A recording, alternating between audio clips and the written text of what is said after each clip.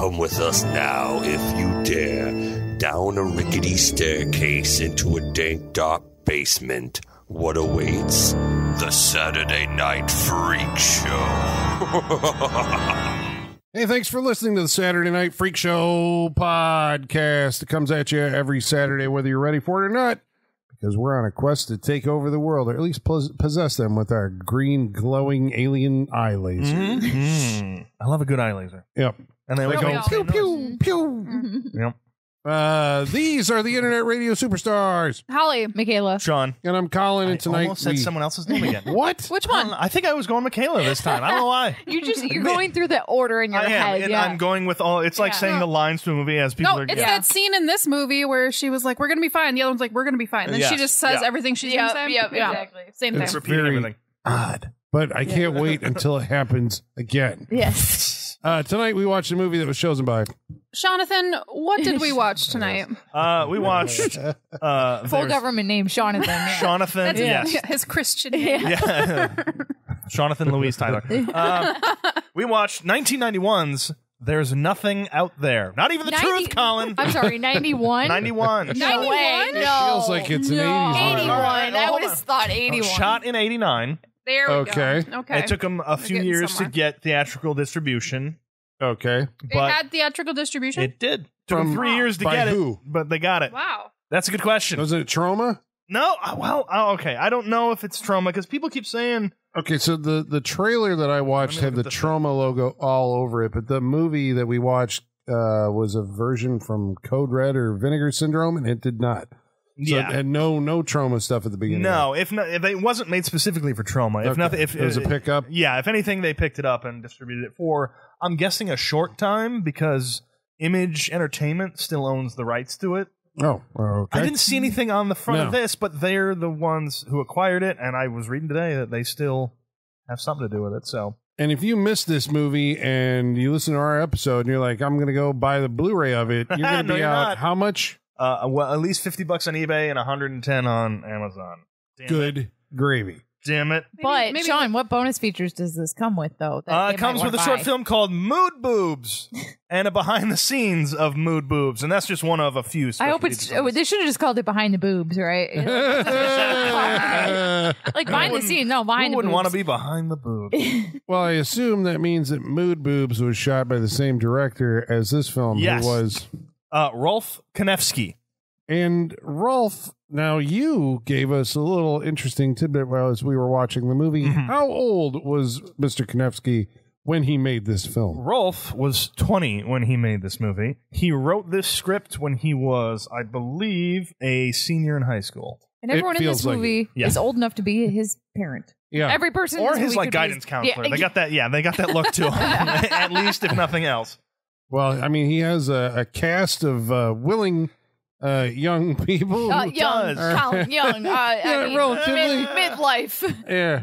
Okay. Who They are look a little rough. But this They are not high school students like we're told. High school people. Yeah. Yeah. Let's say that. But Rolf Konevsky, after this movie, kind of developed a certain type of film. He's got a pedigree of sorts. Would you like to know some of the movies he's written? I really would. would. I Yeah. think you would. Everyone leans forward. I Yes, know. All right, literally. so directed, because he's still directing today. Get out. He was born in 1969. Okay. So he's not. So you had to verify he definitely wasn't dead because you were worried you were talking. Yes, I did. I don't think I'm going to make that mistake anymore unless it just randomly comes up on here. But yes, I did make We sure love he you, was. Ernesto. Yeah. Ernesto. I respect you, Ernesto. Please don't kill me. All right, so directed The Mirror Witch in 2020. I'm going to go from that.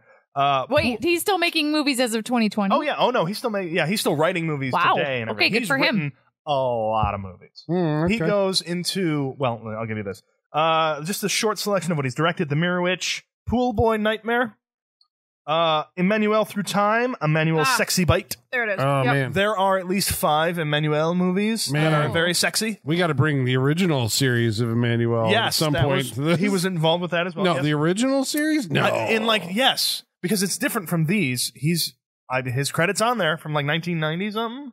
No, they were like the 70s. 70s? Okay, Yeah. maybe there's There's a whole bunch of There's a whole bunch. Okay. Yeah, because Well, eventually there's Emmanuel in Not the space. Emmanuel that you grew up with.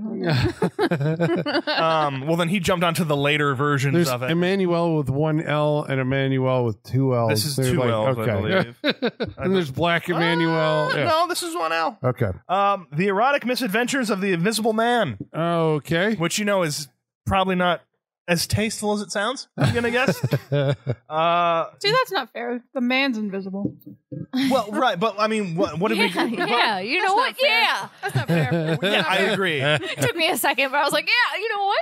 I was like, you're on board. Get on board. Right, I was gonna say first, what you guys feel about Hollow Man? You should be not on board with it. I was just gonna say, this sounds like that shitty joke in Hollow Man about the fucking Invisible Man and Batman or Superman and Wonder Woman fucking on top of the tower. yeah. That terrible joke they tell. I remember that. Yeah. God, I wish I could forget that. He also did a movie called You Only Live Until You Die with I mean, that's a fact. with Rod Steele in 1996. So it was a Bond erotic adventure. Yeah. As far as what he's written, lately in 2022, Battle for Pandora. So he's in Asylum movies. Okay. Yeah. Making those. Yeah. Also, Dolphin Island from 2021. Which I think we've mentioned on this show before. I don't know Dolphin why. Island? We mentioned maybe Dolphin Story. Yeah, Dolphin probably. tail? Dolphin Tail. Dolphin Tail. There it is. Thank you, Holly. So he did the off brand. And probably my favorite, Adventures into the Woods, a sexy musical. Oh, yes. Yes. So this guy, he's like a Jim Wynorski. Yeah, kind of. Yeah, Like he's okay. yeah. He has that pedigree as well. Oh, he wrote a TV movie called The Wrong Babysitter that looks He pretty wrote. There's a lot of For Lifetime? A lot of TV Oh, yeah, movies. Daphne Zuniga's in this. Holy Oh, shit. Okay, well, If I'm you gonna be look watching through his this. stuff, you're gonna find something like, oh, if nothing Yeah. else by title, So it's gonna be interesting. What you're saying is he's got something for everyone. Something for everyone, including kids. There's tons of kids movies on there. I'm sure there's a buddy movie on there. There's I'm a pretty ton sure. of kids movies. Amazing. Lots of kids Yeah. movies, and that's with the writing mostly. Because when Yeah. you're not writing, you know. Yeah. Amazing. He's a Well, family good man. for him. Yeah. I mean, that's actually like, okay, so you got some type of career. He's making a living at it. This was his first movie. you're First saying. movie. His parents Okay. mortgaged their house to help Aw. pay for it. I know, right? That's so sweet. Which I think the Victor might be his dad, the Victor Konevsky, because he's the producer and the editor. Oh. Yeah. Oh, right, Yeah. right, right. that was right, his right. dad? It might have been Because honestly, when we saw the name, I was like, I bet that's his really supportive dad. Aw. And again. I love that. So, yeah. I love that. So that's what we're talking about. So this movie is we enjoy the beautifulness of independent filmmaking tonight. Colin, is what we saw. Yeah, because I mean, it's not like a super professional movie. So that's what kind of what we're getting but into. it's more. It's got more flourish than you think it would. Yeah, and there's It's definitely like a really good student movie. Yes, yeah. Like a really Like good it- student you movie. would watch this and be like, this guy shows promise. Yeah. Yeah, I real. did think that. Yeah. Watching it, it was like, wow, he's doing a lot of stuff. I mean, like, there's a lot of energy in this movie. Yes. And He's trying a lot of Right. things. Yeah. He is. He's Yeah. like, we can do anything. Mm-hmm. We can have transitions between a heated shower and pasta. Yes. A transition between two boobs. Yes. Yes, Two a sets pair of of boobs into another pair of boobs. Genius. that was great. Yeah, it was one girl's taking her top off or unbuttoning her I think bra. swimsuit. Yeah. Right. And we zoom in and then it cuts to another A girl different pair in of a boobs different place. who's I was also like, getting naked. That's genius. There was a lot of like interesting transitions like the entire way through this movie. How much does it cost to make something like this? $350,000. I mean, it shows, but still, They got their mileage out of that They money, did. though. I think they got everything out of Yeah. it. and there's a lot of, I mean, it's 1991 and he's 20 years old. And, I mean, it feels like we have to mention Sam Raimi was 23, I want to say, when he made The Evil Dead. I believe so, yeah. And there's a lot, I felt, of inspiration from Evil Dead Yes. here, right? I Feels mean, like it, in yeah. the camera work, Yeah. and even the setting, right? Yes. Which there's a pretty good joke about the setting of this movie. Is this the cabin by the lake? No, this is the house by the pond. Yes. By the pond. and then yeah, because there's a whole group. Well, I mean, there, Yeah. well, let's, Okay. We should get into it. Yeah, yeah. Do we know if this was the director's actual parents' vacation house? Because I feel like it was. I'm gonna guess as Yeah. part of like it being easier. I don't know for sure, but it does Okay. feel like somebody within this group I was owned like, this had house. to have been their actual. Yeah, because they vacation house. destroy parts of it. I mean, they're They throwing really shit do. through windows, and I mean, you can replace them with Sure, I mean if you have candy glass, somewhat of but, a budget, then yeah. Um, And there is a lot of the cutting between somebody going to break a window and the window being broken. Yeah, So but they have stunt guys. They destroy They do. automobiles. At least two of them. With like we said, with energy. Like there's vehicles flying in the air at the beginning of this movie. So there is professionalism behind it. Yeah, I hope. Otherwise, people are just dying left and right. Yeah, exactly. This movie made me worried for actors and stuntmen too, just because you know how like low budget, Sure. non-union this is. You know, It felt pretty okay though. There wasn't anything like we've seen before. I'm just like, oh, that guy died. Yeah, right. He's dead. Yeah, this none of was that. like blatant. You know, like I think in the beginning, there's a woman who is driving a car and goes off the road and slams into a tree, and you can see in the cutaway that it's clearly like a guy wearing with a a helmet. yeah. So then you're like, okay, you go down to the speedway, right, and you find some guy who's willing to ramp a car into the woods. I guess my concern more comes from how much time they spend in brackish water in this movie, and I don't like brackish water. Again, and like, I'm surprised, and it's against everything that you want to be. I know, don't but like understand I don't. There's definitely you like need, leeches in that water. emergence therapy. Yeah, for your brackish water. I do. Yeah. Well, before you came over, I was talking about how I'm afraid of other feral humans. Now we had a whole conversation. Oh about my it. god. And we'll have to get back into Okay, I think you need to rethink your future. Yeah. I want to be like a solo feral person. I don't want to be part of You their don't wanna join community. the other No, feral people? I don't. But like That makes sense. their best case scenario, there's leeches in this water. Yeah, but like there's there's a- Best case definitely scenario. there's The definitely pond. parasites. There's definitely like snapping turtles, probably and stuff. eels. Yeah, it has okay. a film of algae Yes, and it's like- pond scum on I top know of it it. wouldn't help, but I'd keep my bathing suit on. Yeah. Yeah, Again, yeah. I know it wouldn't help. No but skinny dipping. I saw was that safe. River Monsters episode with that thing that swam up the guy's urethra. So I recommend you keep your I trunks guess that's on what the too. netting is. Yeah. Yeah, Hopefully, it yeah. can't fit through the No, net. my brother got a parasite from tubing in the kish. Ooh, yeah. Yeah. So I mean, Yeah. knowing the kish, that doesn't surprise me. But that's, I mean, yeah, but we are disgusting. probably the last era of people who grew up swimming in lakes, I would say. So we're, I think, inoculated from now Yeah. until forever. Because who knew what was in the shit we were swimming in as kids. That's But true. Well, this is also a movie that's made by someone who is a massive horror movie fan and Yes. then does all this fan service for horror movies. So the movie starts out in a video store. Love it. Cold Love open in it. a video store. Hold on a video store. Lots of box art everywhere. Those It's just- heavy plastic cases, John, you're pointing out. Yeah, that was. I can hear them opening right Yep. now. Yeah. hmm That's what I want. I want a 21 tape salute at my funeral.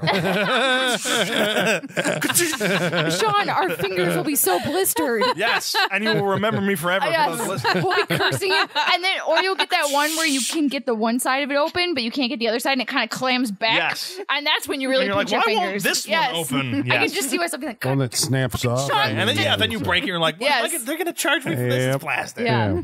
I could just see like a couple of the snappings go well, and then it gets to me, and I'm like, oh, fuck. Sean, this is all Sean wanted at his funeral, and I fucked You're just it up. throwing shit at the Yeah. coffin. You're just like, fuck you, Sean. 21 case salute. Yep. No, we'll just do that America's Funniest Home Videos video from like the 89 where they stacked up all the cases like dominoes and then knocked them down through the whole video store. We'll do that instead. Okay. That, but the last tape hits my coffin, and then that closes goes it. into the grave. Yes. Yeah. And the last tape has to be a sequel. Yes, exactly. Yes. Yes. The last tape is Scream 2. Yep, Okay, yes, The last yeah. tape is a VHS And of Scream 2. it just knocks the lid down on your casket and then pushes it down Yes. into the. All right, Love we it. have This is planned. committed you know what? on I wanted to recorded be. now, I yeah. wanted to be cremated before. Not Not anymore. anymore. No. Well, This is what I want. We could get a little baby coffin for your ashes. All right, I like this. Sean, some of we'll my make the little baby coffin look like a VHS player, like a VCR. We'll make it look like a little I mean, VCR. I'm all. I'm dead. Oh my Go God. for Yeah. it. I love it. All right. Well, I hope you Make appreciate this me- in the afterlife. Make my ashes into a tape. Oh my god, yes. Put it in a VCR and drop that shit into the Yep. Oh ground. my god. Yes. We're That's gonna a have to send-off. have, we're gonna have to have popcorn at the That's what Yeah, that's the yeah. send off I want. Yeah. Play me. Instead of play throw- me at my funeral. Put a movie on there and play me. Instead of throwing fistfuls of dirt, we'll just throw fistfuls of popcorn on too. Yeah. You come back 6 months later, the raccoons, Yes. me, everything. don't they cover that tape- though with the dirt to keep the? Yeah, the tape is all pulled out of your VHS tape and strewn all over the cemetery. Just my life. Yep, that's the raccoons did. They, This is wonderful. I love that we got to this. There you go. All right. I mean, Well, I was She worried does- about my future. No longer. this lady in the video store does get attacked by the literal tape inside the plastic case. She does like, indeed. the yeah, tape, she gets She has a wrapped dress up in yeah. it. Well, some guy comes into the store, goes right to the horror section, throws a Fangoria Weekend of Horrors tape at the counter. And she's like, where'd it come from? It just drops out of the sky. And then, yes, she's attacked by yards of unwrapped VHS tape, which she runs out into the back. It's like the back alley in the door. But then, even then, he's doing this weird camera stuff to like try and like punch up the tempo of the movie. Yeah, because when she's getting attacked, she's on the floor, backing away into a corner. So and tapes are just falling onto her. So you see box art everywhere. All of his favorite movies like Evil Dead and I saw Grizzly in there and Hell Night. Hell Night was in there. Yep. Turns out this has nothing to do with the movie. Nope, nothing at all to do with the movie. She wakes up because it's a dream. I honestly thought when she fell off the thing, she was going to get hung by the tape. I know. That's what I thought too. I think that's what they were. And I was like, is this a supernatural movie? Is it a slasher movie? His director, Rolf, Konevsky.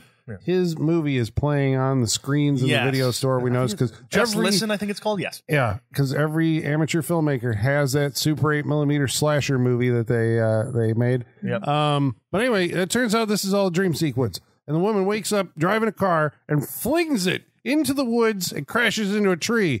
But it turns out that she has landed right next to where an alien from outer space drops to Earth. And I definitely thought this movie was going to be a slasher going into a falling cloud. She literally says that to herself. I don't know who this woman is. I don't know what a falling cloud is. I don't know either. Like, no, I think that's fog. That's. I mean, technically, yes. I think she meant something like maybe it's like a meteor or something. Shooting star, falling star. That's what I was going. Space with. Junk. She's an idiot. Yeah, she gets. That's what they're setting up. But she gets attacked by tentacled things, which kind of I think you said look like a extended oven mitt. It's like oven mitts, and like we could sew like they got oven mitts, a sleeve of a coat, sewed them together, muddied them up, and we're just like. It's brilliant. Exactly it's a high energy opening, I guess, to the movie. You know, you're sitting there, you're like, well, okay, I'm not bored already. Right. And then we cut to class in high school where all these bored kids are getting ready for summer vacation. This is a comedy? I mean, yes. It's a horror comedy. Yeah, okay. It's intentional comedy. There's a lot of... Yes, it is an intentional comedy. Some of it lands, some of it doesn't, but it's got a very goofy tone to it. And so we're introduced to our main characters, which are, I don't know, a couple pairs of guys and girls who are going to go off to a house by a pond. Yep, we get Mike. And we get Mike, Doreen. There's a Stacy. I think there's a Jim. I don't remember anybody's names beyond like Doreen. Keeping track of this. I mean, at a certain point, they said somebody's name. Steve? I think there's a Steve. There might be a Steve. Hold on. Who's the name of the kid it's his parents' house? I think that's Steve. Is that Steve? Wait, hold on. We have a Mike. We have a Doreen. We do have a Jim. Okay. Stacy, Nick, who's the guy whose parents' house it is. Nick. Yeah. Janet, David, Sally Foster. Sally was the girl in the car. Yeah, the girl at the beginning. Her name is Sally. Is a school teacher. And then we get into the punks, but we'll get to them. We'll get to them. Okay.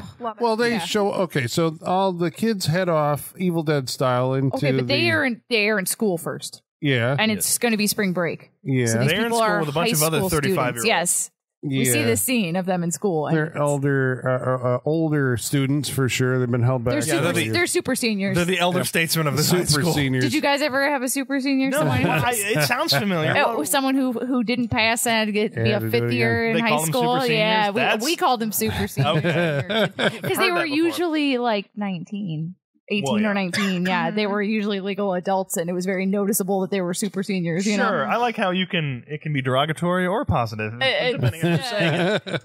It's like, because if you're the person who's being called a super senior, it sounds pretty cool until you realize what it means. Yeah, right. Until someone explains to you what it is, you're like, oh, no, Well, they pass by this crash scene on their way out to the cabin. So Mike, who becomes like one of the dominant personalities of the movie, determines, hey, we should all turn around and go home because I have seen enough horror movies to know that this is a bad omen. This is a warning. But this is the thing. His character is going to be like the entire way through the movie, the most annoying horror fan who has ever existed. Truly. But is he right? Because he's telling... He lives... And he's telling everybody, like, this is, you're going to go off. There's something. There's either like a crazy madman or an alien or something out there. He maps it all out. He's just like, this is what's going to happen. Yeah. You guys are idiots. and they the Randy of his time. of course, I was going don't to say, listen. yeah, Yes. this was done better later on when Randy was born. Yes. Sure, And yeah. I hate to say it, guys, but as annoying as this character is, I think this is what our podcast sounds like to people who don't like us. Probably. I think I was like, because some of the things he was saying, I was like, I've definitely said similar things yes. in the podcast. I agree. Yeah. I'm just like, well, he's a little annoying, but I identify with him. I was like, damn it, I hate that I identify with this Right. character. But also, you would not be this character on vacation. We know, you're right. We know when to stop. I Yes. think. Yeah. Like, we're here for that. yeah, but we punch out of this. Like, Yeah, but this we've is never not- found ourselves in a horror movie God damn situation. it. Well, we know what Sean's role would be. I die, apparently. Yes, you'd be the first one to investigate because your curiosity would kill you. Yes. No. I pretty much punch out of this mindset when I leave the space. Yeah. Huh. No, I kind of live in this a little bit. Yeah.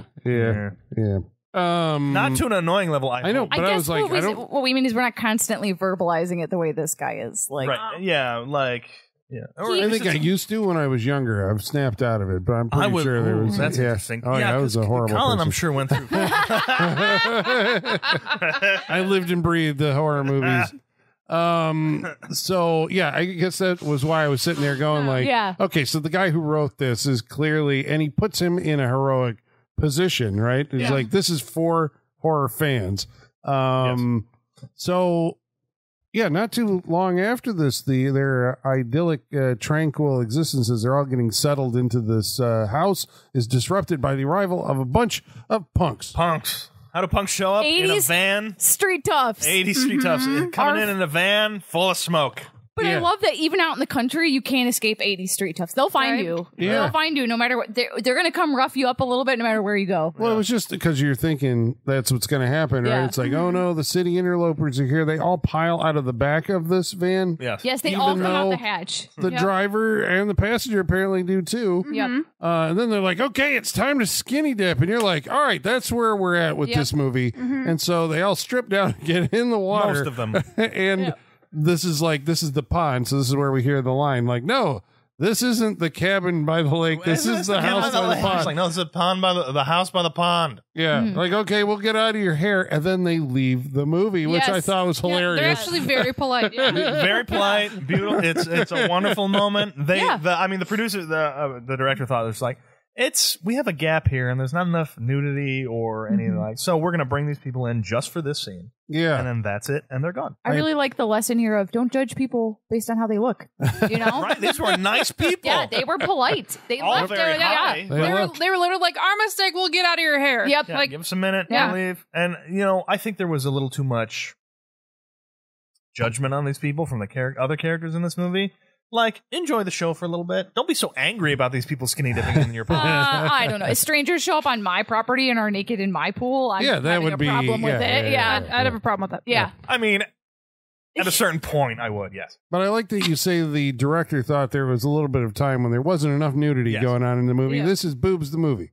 It's not mood it's boobs. mood boobs. Mood It's boobs. not mood boobs, but it is. Well, okay, so It's- it's either boobs or for one. bikinis, and people are having a Yeah. hard time staying in their bikinis. Yep. Yeah. The first, I think, like right after that scene, we're treated to the world's longest gratuitous shower scene. without nudity. No nudity. Yeah. Just Well, Considering she's nude for most of the rest of the movie. No, There's this scene no you don't nudity. see anything. I think, there's no, Not there the was first- no, all right, there's no nipple. okay, no nipple Maybe and no bush. crack a little bit. Yeah, Other but than that, like nothing. But considering how much boobs we just saw in the previous scene, it's weird to cut to a shower Yeah. scene It's weird and to cut show to a everything. music video shower Yeah. scene. Because it's the 80s. And, They were to doing see, that and to be like, oh, she's washing her hair. Yep. for a long time with a Yeah. lot of Yeah, shampoo, which yeah. you normally don't see that in Right. movies. We literally watched the entire showering process. Yep. Yeah. Did, Mhm. yeah. Soaping up every limb, like we see all of it. Yep. Yeah.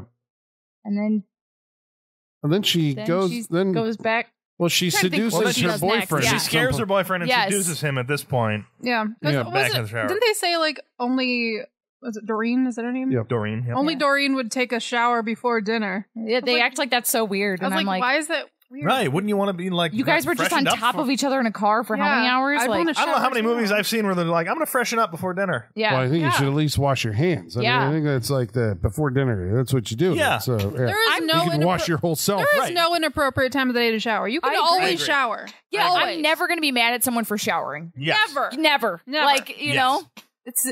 I'd rather you shower I'm sorry, too Colin, much this than has not gone on enough. for too long. It's okay to shower whenever.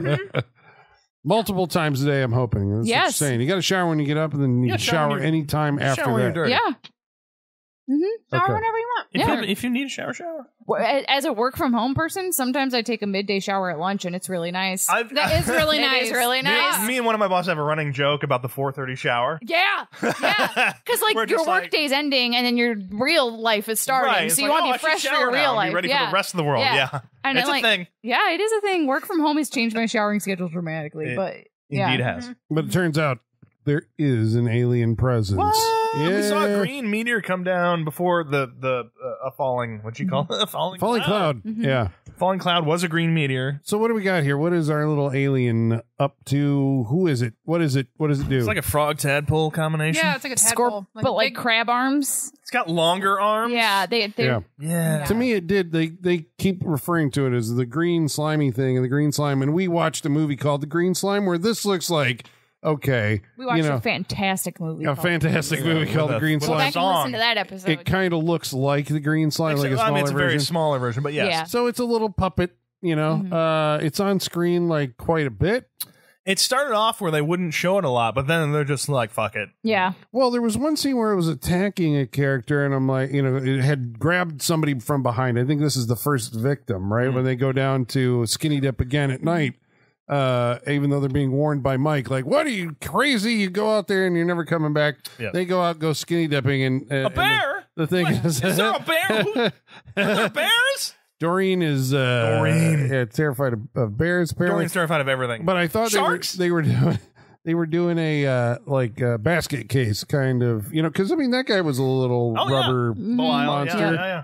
And that's what they're going for here. I don't think this one is as successsul as basket case. I mean, but the tone is different. On what you want it to do. Yeah, exactly. Is the tone of basket case though is kind of it's kind of like a there's obviously humor to it, but that one feels a little more serious, quote unquote. a little more threatening. Let's put it that way, without it being a little more screamy. Have you guys seen basket case? Yeah. Where it just yells at Belial yells at I think it's that's Belial. I think it's my least favorite of the Holy Hen and Ladder trilogy. I think of we've talked about this Frankenhooker and Brain Damage. Yeah. And then Basket Case. I Yeah. think Basket Case is my least favorite out of those three. I'd agree with that. Yeah. Oh, really? I'd go Brain Damage, but really? Sean? I love Brain Damage. I like Brain Great time with Damage. Brain Damage. the Armor? I like where they're in the bathroom and he's like, woo!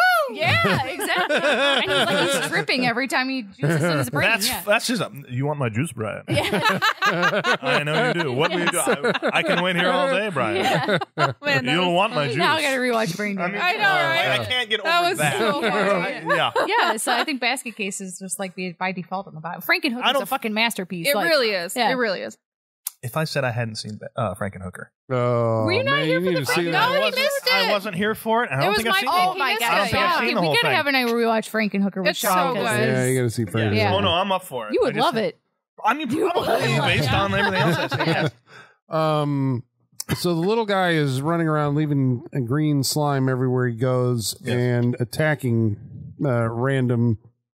He's attacking the cast, right? Yes. But the director or the director of photography is doing these really weird things. Like they have a crane at some point. They're doing crazy shots. The coverage of the car driving to the place is covered from like 16 different angles. And we get a great shot of, the car drives away and then the crane goes up into the trees and it's doing a circle and we're like, oh, it's not just spinning though. It's like moving too. It's like I'm like, wow, it's what like are we raising doing and here? spinning at the same time. Yeah. And we're like, oh, it's going to, if it does a thing where it turns from this point and then turns and the car shows up at the house, I'm like, wow. Yeah. That's more than I thought I'd But get out of this basically, movie. they do that. There's a dissolve in there, but Yeah. A that's, little one, yeah. But we know what they wanted to do. Yeah. yeah, the camera's moving around a lot. It is. It's not doing because I remember I think when we watched Intruder, which was produced I think by Sam Raimi, but that had a lot of like Scott. Was it Spiegel. Yeah, Scott Spiegel. Spiegel. Scott Spiegel. Yeah, I mean it had a I lot almost of. said Scott Speedman, and that was not right. So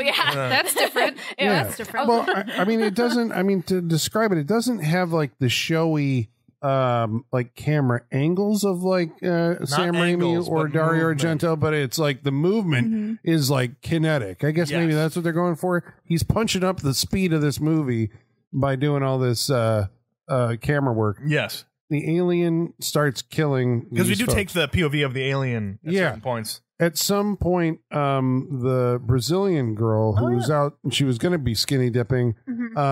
She ends up running away and clocks herself. She runs into a tree, straight into a tree, and knocks herself out. For the next 50 minutes. Like, we don't see her in this movie for a while after she knocks herself out. But the funny thing, like, the alien, from his point of view, like, fleeing that scene, ends up going through the yard and gets raked, right? It's one of those things where you step on the rake and it comes up and hits you, and, like, there's a blinding flash of light. Yeah, it's beautiful. It's the sideshow Bob rake joke. It's a running joke. I mean, it's the rake you step on and hits you in the head. Yeah. But it's a running joke for a few characters and even for the monster later on. Yeah, because he comes back and he's like, he's looking at the POV of the monster running towards the house. He runs past the rake. The camera looks at the rake and growls at it because the monster's mad that the rake hit it. That was funny. And then fucking funny. This monster drops this rake in random locations, hoping someone else will get hit with the rake. That's what he everybody's weaponizes it. Yeah.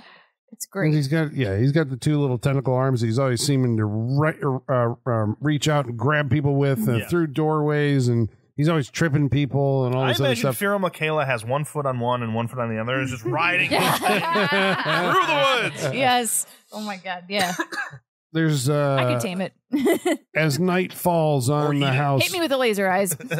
Well, yeah, because eventually there's laser eyes. Oh my God. But as night falls on the house, like, everybody pairs off and there's all sorts of sex scenes going on. Yes. Gotta love the sexiness. These ones were not not great. There was too many hairy butts for my taste. That wasn't my focus, but Everyone pointed it out. Yeah, it's when you can't help but notice it. Yes, yeah. But every point of action in this is interrupted. Yeah.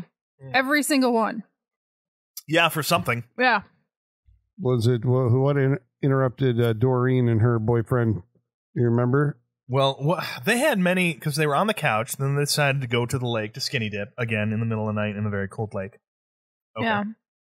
No, that wasn't. Oh, yeah. And they came back, and then they were, because they thought they saw something in the lake. She's thinking bears, right? Sharks, what have you.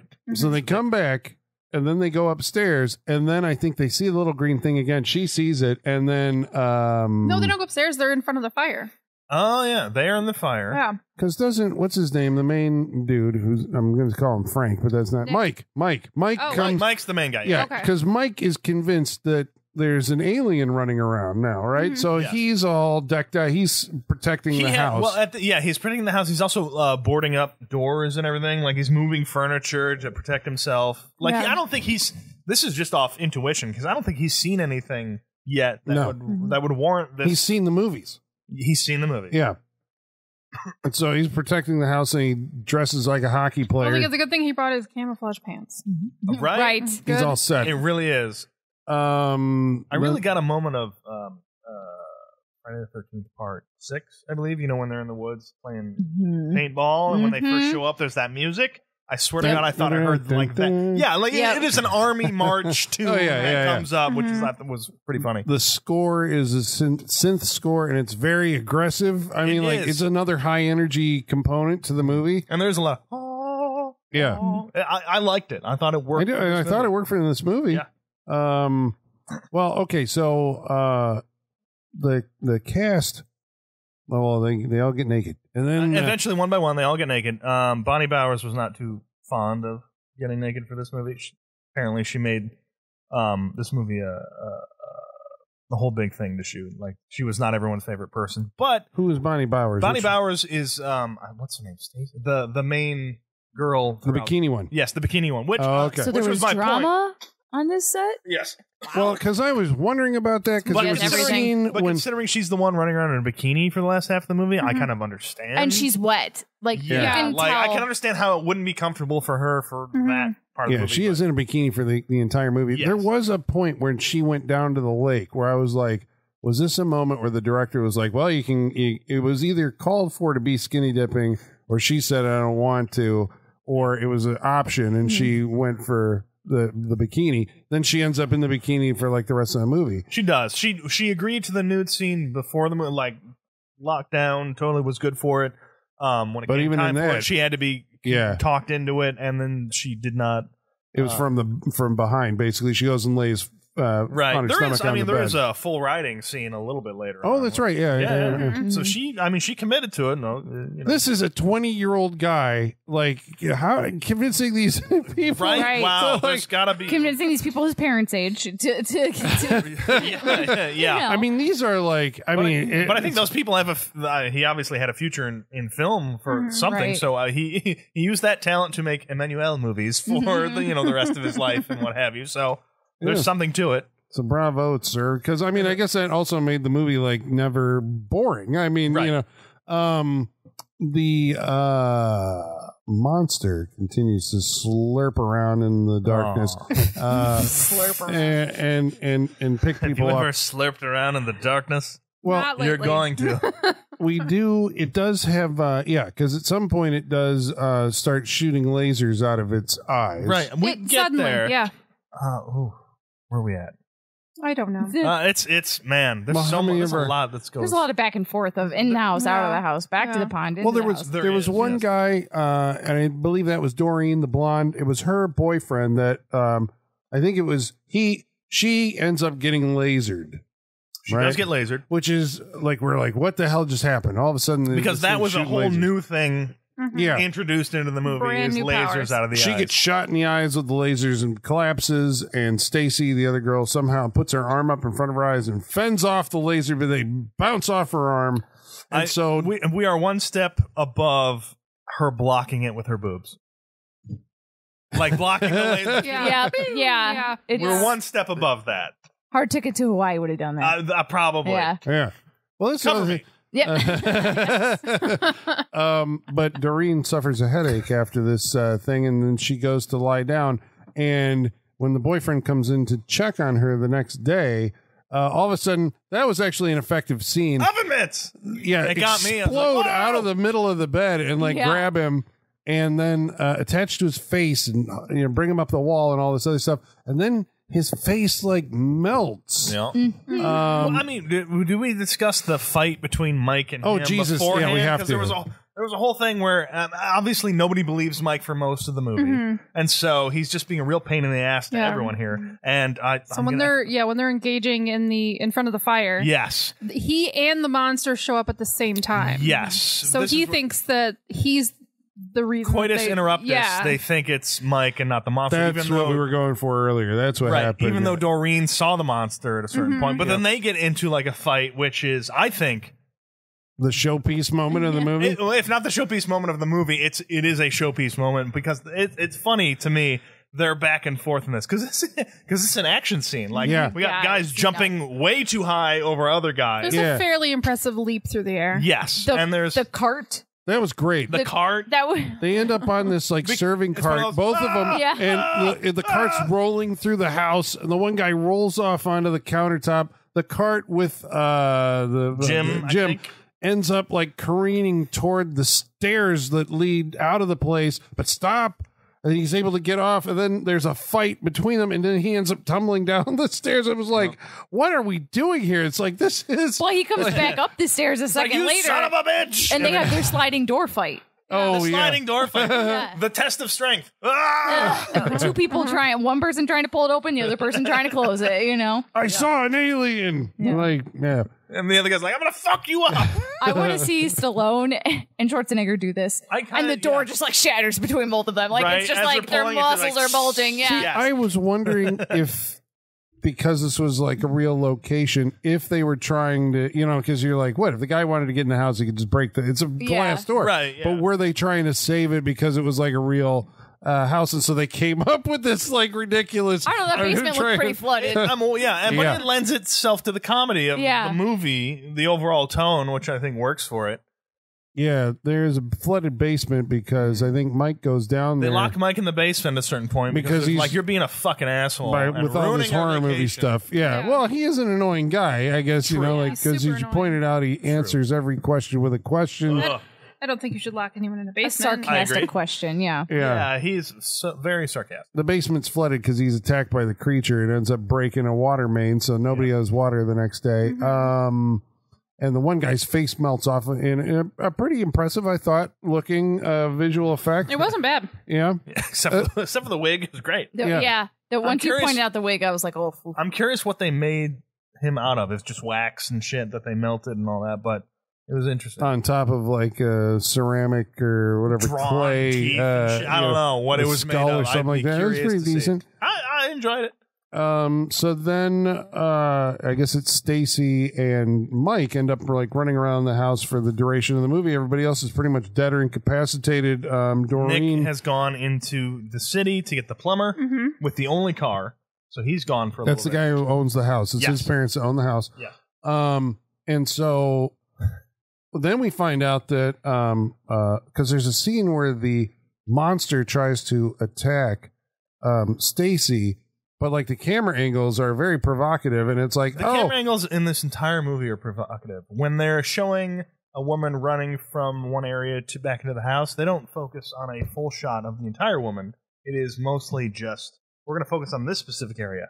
The ass, the boobs. Like, this is what. Sometimes I wonder if that is like a byproduct of like an open matte frame. I wonder where they were all in frame when from head to toe. I do wonder. And then when we put it in 16:9, it's like you lose the time. But I don't know. I mean, because it just happens to work out. It happens to work in the tone of the movie. Like, they all looked at it and they went, that works. Works for the movie.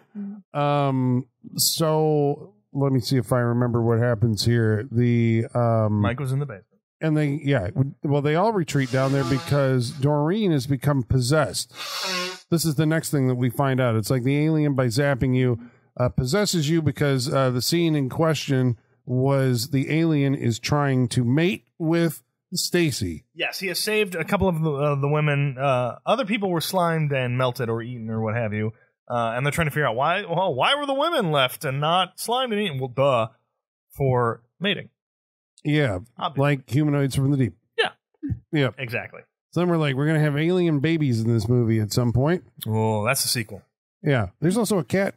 There is a cat. There is. There's a point. movie. Okay, do I get a point for me that the cat? You get 1 to your 30. Okay, yes. as long as I get the point. If I get points taken away for the cat dying, I should get a point for them being fine. I mean, you're still in the negative. That's fine. I just want to add it to the plus side. Yeah, you get a point. Thank you. Mm-hmm. Well, the cat we think is in danger because it's a cat in a horror movie. And because a character throws it at the monster. Well, I was like, first of all, I'm already concerned about this cat because this is his family's vacation house. That's what I'm saying. Why is there a cat at a vacation house? Yeah. Well, I mean, not every cat, just because they're calm and indoors and everything, doesn't mean they don't live within the wilderness that is right. around But people don't live here full time. Yeah, so he hunts. He eats a mouse. But he was inside. Yeah.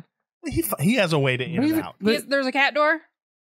Yes. We're just assuming there's a cat door. Yes. But the introduction to this cat is like, it's a cat scare moment. They're in the basement. All of a sudden, this cat like drops from literally the middle of the frame. And it is described very well by Mike. Mike's like, what? That. There's just cats like falling from. Cats just hanging around with their claws on the ceiling, waiting for someone to drop by underneath them. So he's like, there's no down. hole up there. Where'd the cat come from? He's asking the right questions at certain moments, yes. At one point, somebody asks him about like all of his horror movie knowledge, and he says something to the effect of like,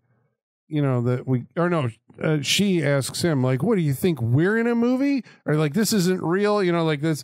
And he looks at the camera. He doesn't look at the camera. I thought he was looking at the camera. No. He looks at her and he's like, it's a possibility. He does not look at the camera. I saw him look right at me. The only moment, and we'll discuss it later, there's only one moment that breaks it. No, I agree with Sean. I think at one point he looks up and then looks at her, but I don't think he looks directly at the camera. Not directly at I don't the think he does. All right, I should take my cue from Sean here, and after we're done, go back and rewatch the entire movie. And then send the video clip to us. Yeah, we did rent it, so you have some time. Yeah, that's right. Yeah, I mean, it doesn't matter because we get a very obvious break the fourth wall moment later on. It's the greatest thing ever. It's the greatest thing ever. And the fact that it's the only time it happens, which good. Yeah. The inspiration for this, right? Like, this is the most inspired moment because you haven't seen this, I don't think, in any other movie ever, right? And you're like, so the whole way through the movie, right, you're noticing a cameraman's feet in we some saw shots. that once, yeah. There's a lot of boom mic shadows on the wall. A couple of times, there were several times I saw like the lines moving. In reflections, I could see people moving. There's a boom mic, I think, drops into the frame. Well, it's the shadow. I didn't actually see the mic. I saw the shadow. Okay. And then there's a scene when here I am defending this movie. Nick, no, you're wrong. Nick returns. Wait, you're saying this has never been done? I have never seen Mel Brooks did this. If nothing else, a Naked Gun movie had to have done this. Mel Brooks did this. Blazing Saddles did this. Yeah, there has been a... this exact scene? Not the exact scene, but a version of it. That's what I'm saying. We've seen boom mics. We've seen... Yeah, okay. Yeah. Oh, I know I've seen... I think Colin's talking about how the boom mic is used. How it's used and where we end up. Because even Black Dynamite has a good scene where like the mic keeps coming down and he's trying to talk while the mic's hitting him in the face. I was like, we've seen this stuff before. It is a joke, but again... This particular moment, no. Well, back in 1991. Because that's what I'm saying. The inspiration for it was like, what? Like, were they watching the dailies? And they're like, we can see the boom mic there. We can see the boom mic there. Well, why don't we just incorporate it into the character of Nick comes back, right? Right. From going to get for the plumbing. And he goes into the house and he's the alien thing's running around. And this is after he throws the cat at the alien thing. And he's trying to figure out a way to get out of the house. He throws the cat at the alien thing, like in a heartless move to defend himself. He's going to sacrifice that cat. Cat gets away. Cat lands in front of the puppet and runs. Yep. And we're like, okay, there you go. So like, oh no, what else can I do? So he gets up on a chair and goes up, but he goes up very far, and in the front, like right there, the boom mic. Yeah. And so he sees it, grabs it, and swings out of the house. He monkey bars on the boom mic. Yeah. And we to like the Indiana Jones theme. Yeah. Yes, it is a very heroic thing to do, and we're just in shock at this point. But also the people on the outside are like, "Where's Nick?" And he falls into frame on his ass. It's cut together very well. That actor did not know he was going to fall that hard. You could tell, like, he fell hard on his butt. What makes it so funny. It's just like, you expect him to come in, but he's like, boom! It almost makes me think he, like, overshot a mattress or something. Right. You know? I think that's the great part of the joke. It's like, he swung a little too hard. Yeah. First of all, he swings, but he's also probably swinging like 20 feet out through the house to land on outside. It is cut together so well. Yeah. I'm surprised at it. But also maybe not surprised because I think obviously Rolf shows promise in these things. I mean, because it felt to me like it was a moment that wasn't like in the original script. It was something that they came up with as they were shooting. We need to get him outside. And was just like, this is ridiculous. You know, but it's the only moment that goes that far. Which I'm glad they don't repeat it or go that far again and stuff because it really has. It was surprising, and it was like, oh wow, that's pretty fucking clever. It's alien growling at the rake, and then this scene. Well, I think somewhere in there, Mike has determined that this alien is maybe not the sharpest tack in the box, in the crayon box, because it knocked itself out, I think, several times. In fighting with Mike, it like Mike had a hammer in his hand, and he coiled around it and was trying to get Mike, and he ended up smacking himself. Another one of those point of view things that ends with a flash frame. It does, which is what you see when you like hit yourself in the face. Yeah, so he does that. Again, he raked himself earlier. Not the smartest alien in the world. So he says, well, this is how we're going to kill it. We're going to confuse it and have it knock itself out enough. Is that the plan? And then we're going to hit it with an axe. That is just, yes. That is just, we're going to have the alien confuse itself. But that is as far as it goes.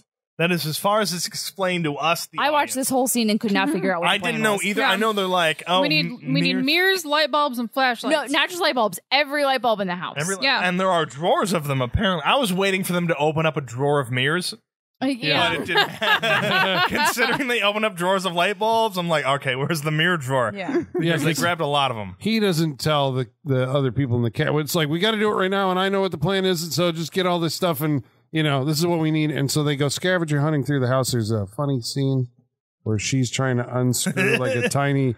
We need all the light bulbs. Yeah. Light bulb, tiny light bulb, which I appreciated because he leans into the like. What the hell are you doing? So the purpose of the light bulbs is just to throw them on the floor. Apparently, that's it. I thought it was for light. Anything. That's it. Yeah. I don't get the whole drawer of silverware and throw it. You know, throw a fork on the floor. Yeah, exactly. Why does it need to be light bulbs? Who cares? Yes, Are they trying? Are they hoping just because it's glass that it will somehow help to incapacitate the monster? We don't know because nothing is explained to us. But this girl's in bikini and probably doesn't have shoes on. And she's throwing glass all over the floor. We get a scene where she runs into the glass at a certain point. Oh, that's right, because our cast does get whittled away. We have 3 left. Yeah. Well, because the one girl who got possessed, Doreen, she ends up attacking the others and launches herself through a window, and then the glass sliding window pane comes down and beheads her. It does. About that. She gets ghost. And then the Brazilian girl,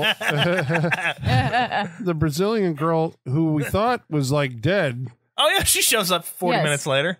And she ends up getting attacked by the thing that's trying to impregnate her. And I think a possessed Doreen hits her with a bat in the head. And kills her. Kills her. Apparently. She's get hits in the head a lot. Yeah. Between the tree and the bat, she's done. So it's like I think we're down to 3 people in the cast, right? There's Stacy, Nick, and Mike. And they're the only people left.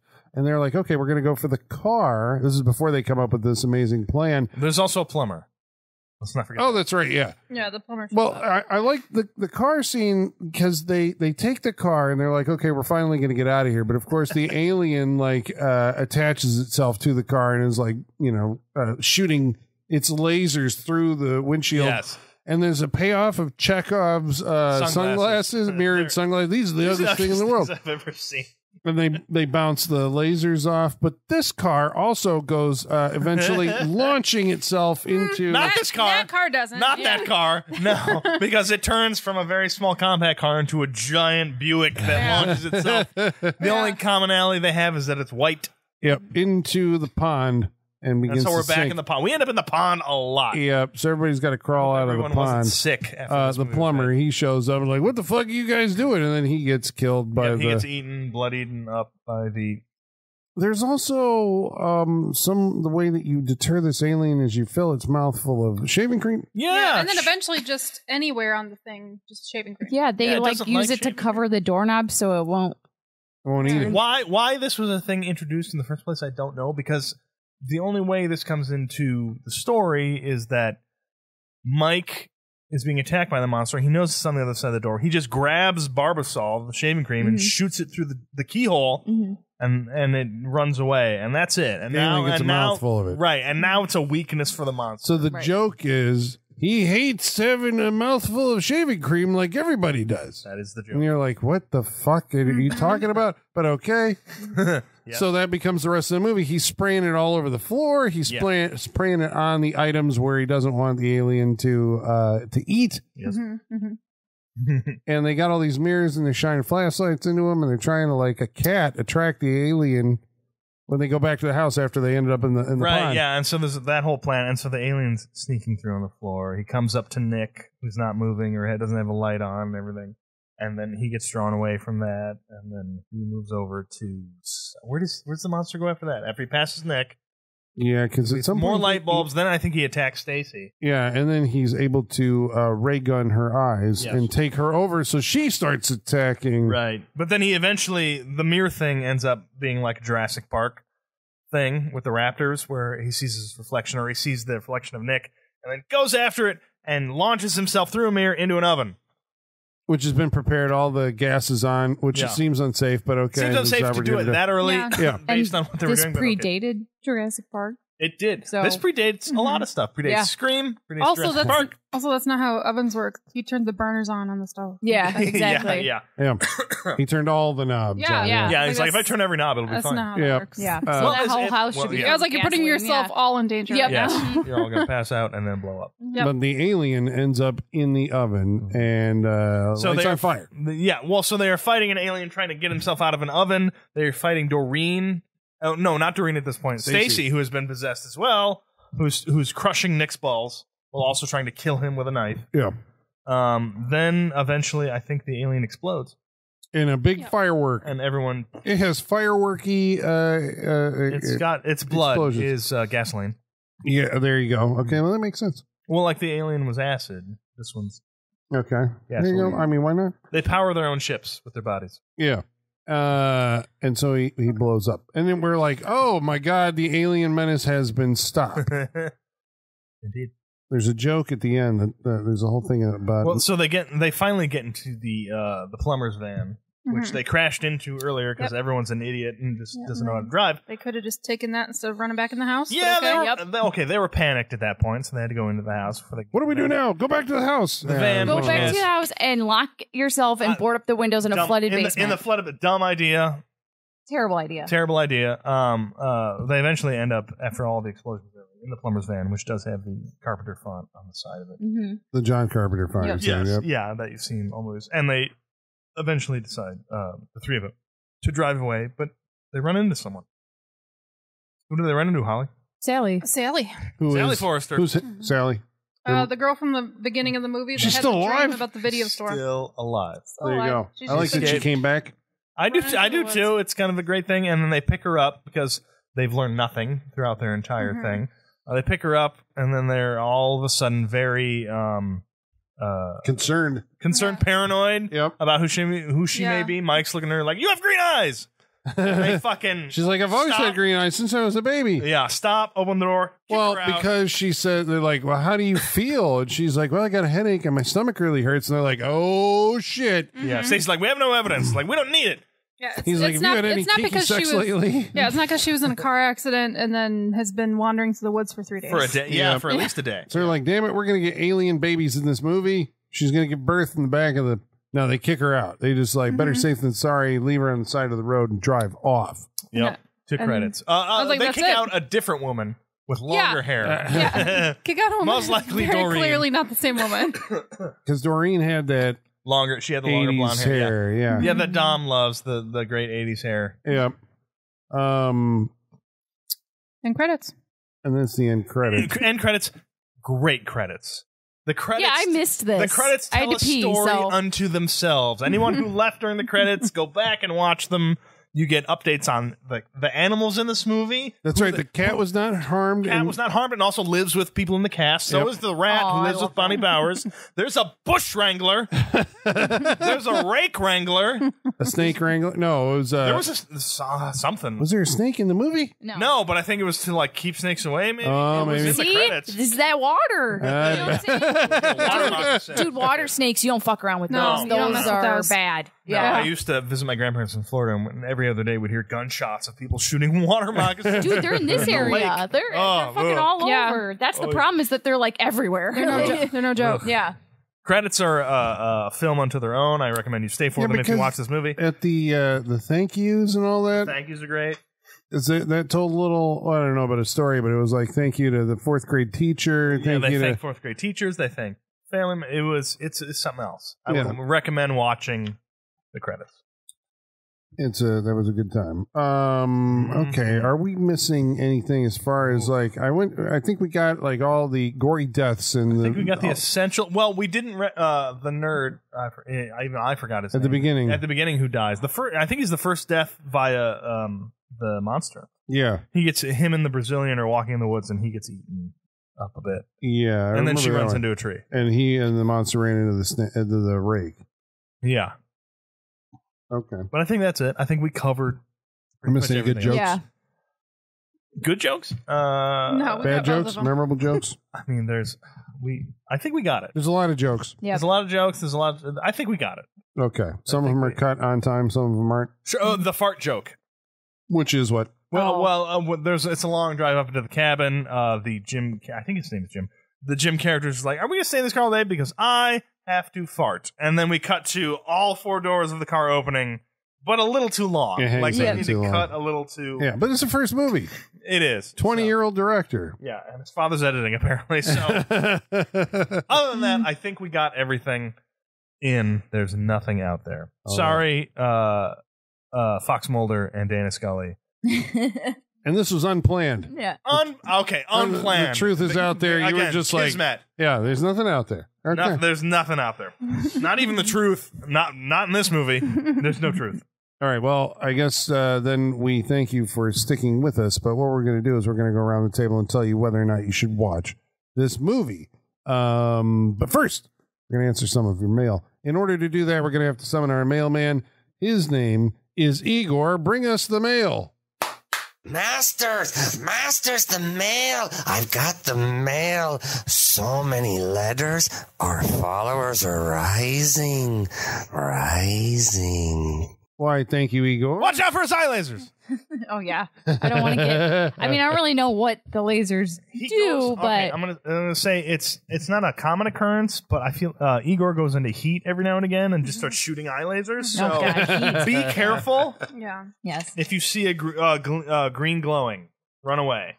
Don't look at it. Mm-hmm. It won't do anything right now, but you'll be more prone to in 9 months. Yeah. Yep. It's like a Dr. Manhattan situation. You'll get cancer later. Yeah, you'll get cataracts at some point. Yeah. I'm suddenly reminded of the credits of this movie too. They were like a Doctor Who tunnel with like random lines from the cast. It was like a tunnel where they were like just random voiceovers from the movie. Yes. I thought maybe they were like those were lines spoken by that character, but it went on too long. Yeah. It was like everybody. Yeah, it was like a sample of their lines. Well, it was Doctor Who credits tunnel. Yeah, because that's what the music was kind of telling us. Still a little more motion sicknessy. Yeah, there was a few I got a little dizzy. Dizziness. Well, we should tell the good folks at home how they can participate on this interactive portion of our show by following along on Facebook, Facebook.com/Saturday Night Freak Show, or Twitter @Sat Freak Show. Or you can email us, SaturdayNightFreakShow@yahoo.com. Or you can follow along on Instagram @Saturday Night Freak Show. About tonight's movie, there's nothing out there. Dom Cree writes in and says, is there any hot 80s hair in this? If not, pass. There's enough for you, Dom. I think you'll enjoy it. It does look like 1981, not 1991. I don't really know what hot 80s hair is, but sure. I think you'll enjoy the blonde. Yeah, Doreen's got that hot 80s hair. It's got a lot of Stacey's got the product in it. shorter version And of it's all all that wet. with the slicked back. Novato Judoka says, the 90s stank was ever so strong in this movie. I appreciate the effort in this, even if no one could act their way out of a paper bag. But I just came off watching Food Fight right before I watched this, and anything would look like a masterpiece in comparison. Food Fight? Oof, No, I haven't seen that. Don't know It sounds Food Fight. not great. Food Fight. No. Steve Carney writes in and says, oh my God, yes, this was one of the first Blu-rays I bought from Vinegar Syndrome. It's such a fun movie. I love the Indiana Sitting on a Jones. gold mine. Yeah, you are. Yeah, I know. Now we know how much it's worth. Yeah. He says, I love the Indiana Jones boom mic swing and the exchange of dialogue. Is this the camp by the lake? No, this is the house by the pond. It cracks me up. Yes. It's also fun to see how many VHS horror movie covers and posters you can spot in the opening scene in the video store.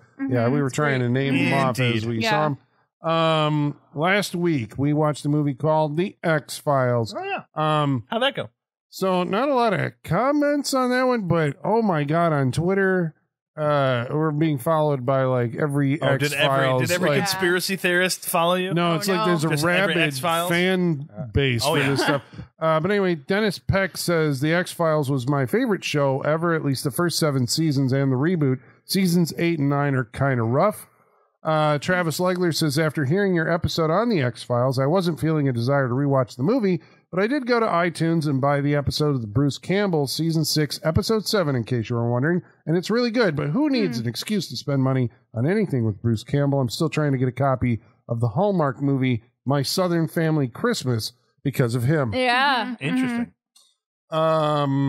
Michael Whitaker says, in the same way that Holly thinks about the minutia of the office side of the FBI in this movie, I can't help but think about when they were taking long plane rides between locations, and at a certain point, Mulder and Scully have to resort to fairly benign tasks. They're taking long hour flights between dramatically tense scenes, and at some point, Mulder cracked open the in-flight magazine because there was nothing else to do.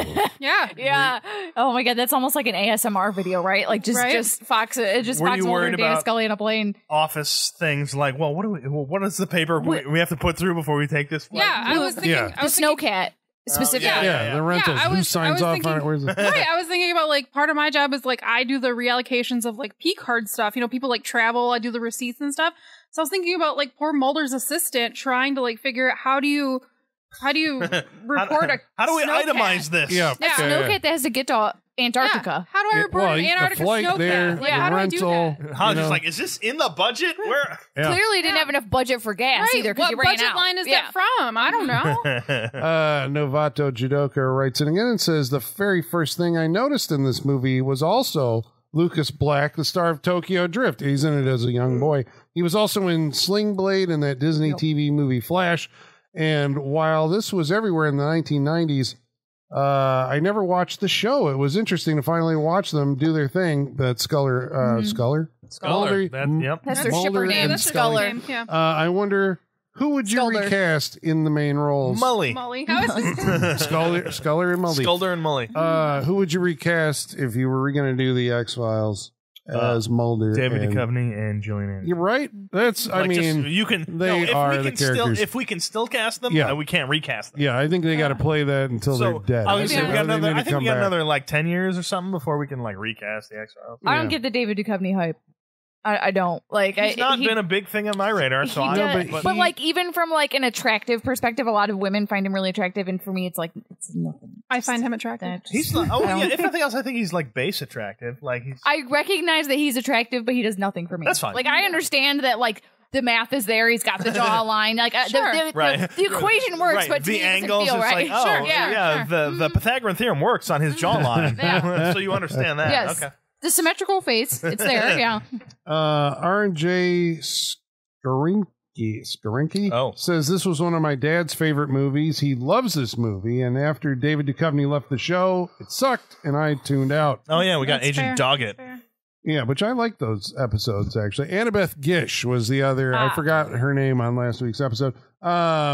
City Desk writes in and says, don't forget to mention that this is the 30th anniversary of the X-Files. Yeah, Nice wow. job. So there's cons and events that are planned throughout the year. Just Oh, Google it, shit. you'll find out. All right, hashtag the shit out of this on Twitter. So And I'm now doing my first real, like, honest watch of the X-Files right now because we watched the movie, Nice. Colin. I'm almost at the end On of the season 30th one. anniversary. Yes. So there you go. And then you Very can nice. go to all And, the cons. okay, so just a little side thing. So I watched the episode Squeeze with the guy in the vents, right? And they say he comes back every 30 years. And in that episode, they said, so he won't be back again until 2023. And I about fell out of my chair when I heard that. And I was like, what? And I'm watching this like in early 2023. Oh, that's right, because he nests, he's going to come if I back. remember, He's yeah. going to come back and give 5 which guy was livers. this? The guy, Victor Toombs, the guy that squeezes through the vents and eats livers. Right. Yeah. X-Files. Come on.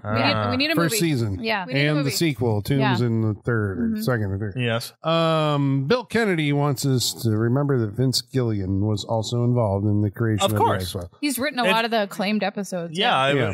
if you ever watch anything involving Breaking Bad, you always know it's like X-Files pro Vince Gilligan is not making this. So Yeah. yes. But we were crediting Chris Carter. I mean, no. Chris Carter basically created the created show, it, but yeah. I He think did, but there were a lot of showrunners. Yeah. Oh yeah, Vince Gilligan. the week before that, we watched a movie called Orphan First Kill. And Mark Zidane Yeah. says, so I think I have an idea for the third chapter, if it's ever made.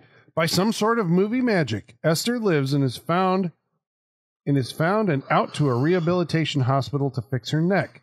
While she's there, she befriends a nurse who has lost her daughter to a murder. She convinces the nurse to adopt her and moves in, and Esther again pursues the husband. But this time she succeeds and sleeps with the husband. But to add to the twist this time, it's revealed that the husband is a secret pedophile and child killer who murdered his own daughter. So conflict between the two ensues throughout the movie. Eventually, Esther kills the husband and wife, but after, it's revealed that she's now pregnant. Oh, I'm in. Oh my God, I am so in. Yeah, give me this movie. As long as she has a bent neck for the entire Yes. movie, Entire movie. I'm in. Yeah. Agreed. That's solid, dude. actually She's like- pretty good. That's solid. She's like, I love you. I love you. Better yet, make her like a paraplegic, and then she's got. Okay. I love how you said better yet, and then I thought of the rest of that movie. I was like, oh, I don't know if that's better. yeah. I I'm just like, okay, but remember Monkey Shines and how much better that movie was because that guy was a quadriplegic. So I'm just taking her legs from her. She's still got Michaela her arms. just wants. She's still got her arms. You win. Don't Michaela even go there. just wants disabled actors to get jobs. Yeah, that's that is clearly her- where I was going with this. That's yeah. her motivation Yeah, for this. yeah. Huh? You win.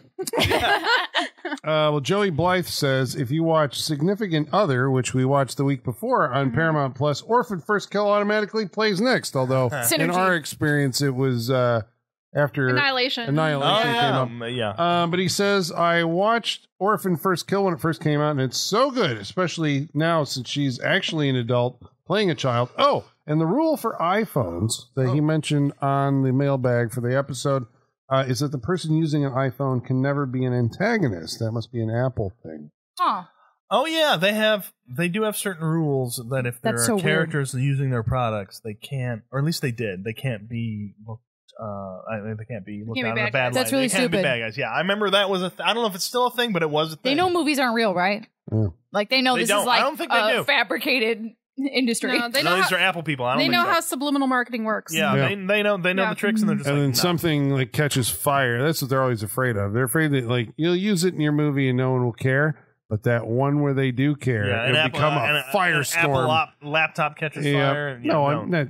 I'm going to say literally. Okay. Yeah, but like that, none of that happened in this movie. The iPhone did not play into like the events of Orphan at all. You know Right. what I'm saying? So that's why I'm like. Listen, they But don't. it They was don't a know that thing. when It they was just like, sign we the. can't portray these people And in this that movie, way. it was like 2009 or whatever, so it was like the old school. Like I'm pretty sure that was an iPod Touch that she. Maybe had. that's how they got away with it. Yeah. I don't know. Pat Hetfield says, I'm in favor of the motion to refer to extraneous Sutherlands as anotherlands. And I also think the extraneous Sutherland would be a good name for a rock group featuring any of these people. Yeah, they should just own it.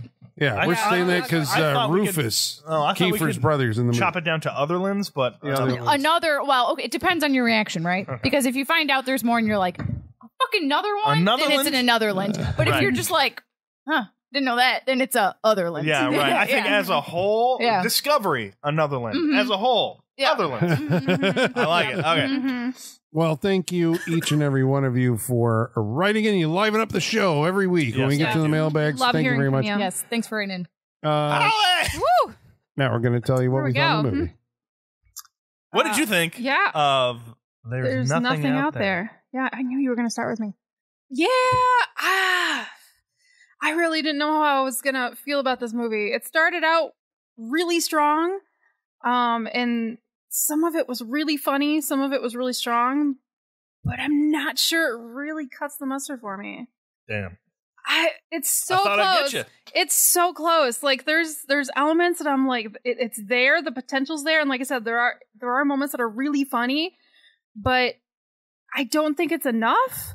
It's a hard one to pin because I can't figure out exactly why it doesn't work for me because it should, but there's just something missing for me. It's probably our collective 30 years from this movie on Yeah. that is being like, no. And remember, it is 30 years. Yeah. It is, but I mean, we watch movies like this, and I feel like they're on this level, but I don't know. For some reason, this one isn't entertaining enough for me. I know. Better or worse than Night Beast? I love Night Beast. Well, I think there's an equivalent here. Oh wait, I think Night Beast is better. I love Night Beast.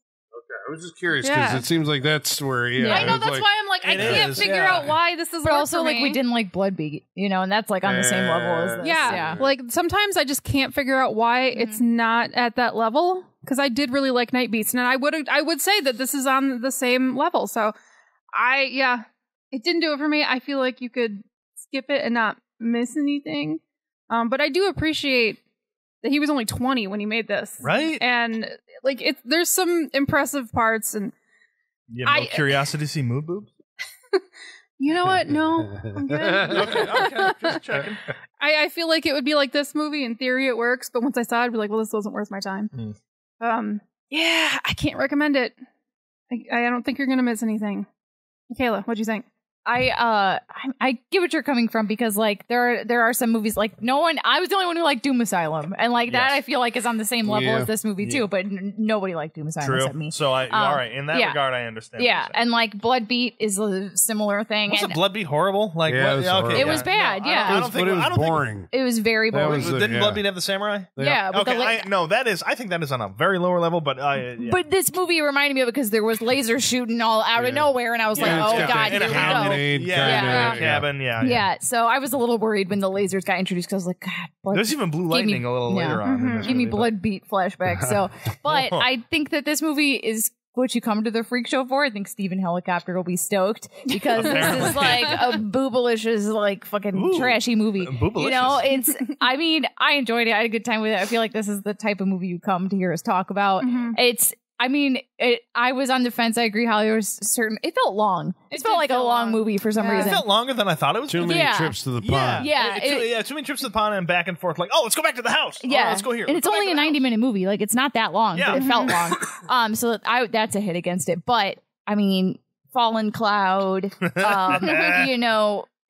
the boom mic thing, like it's all great. I don't know what's happening in their plan to trap this thing, and I really am annoyed by that because it seems like they don't even know what the plan is because they won't explain it. Problem with this movie that scene is a big problem. Ending Yeah. a plan to get rid of the monster. Which, to be fair, I have that same criticism about a lot bigger movies, right? Sure. Like, I would even say, like, Nope as a movie. I can't believe I'm comparing these two. But, like, that is a movie that has, like, a reveal, and then when they have to reveal it and explain it, it kind of doesn't. You lose interest when the mystery is revealed. Does that make sense? You know? All I see is on the same level as a Nope. That's all I see. It's also, some people would call it the Stephen King problem because, like, he has this problem a lot too. But, like, when it's like what's causing this thing, and then you find out what's causing this thing, and it's like, now how do we defeat it? And then, like, the problem I had with Nope is that there was a big, like, expo dump of how they were going to defeat it. And it's like, well, where'd you get this information from? And this movie did the opposite, where they're like, we know how to defeat it with zero information, and it's like, I'm like, let us know. Yeah. But I would think I would recommend it. It was a good time. It was ridiculous. Watch it with your friends. Do a midnight movie situation. I would love to see this at a drive-in. Be a great drive-in movie. And like, I feel like you could walk in on any scene in this movie and just be like, what the fuck's happening? And the person who's still watching it would be like, I'm not entirely sure either, man, you know? So I would recommend it. Colin, what'd you think? Yeah, I think I'd recommend it too. I'm kind of surprised by that, but I mean, I don't think it was as good as Night Beast. I remember Night Beast was something else. This is close. You know, there's a verve to it, right? I mean, that is really the thing that sells it. I mean, it just has like an energy to it that I think that only a young filmmaker can put it's like into experimental something. And just like, let's go for broke, because it's like, you know, it's trying to be as entertaining as possible on a $300,000 budget. So he's just throwing everything at the, you know, bikinis, boobs, gory things, and scaly frog-like monsters. But within a narrative.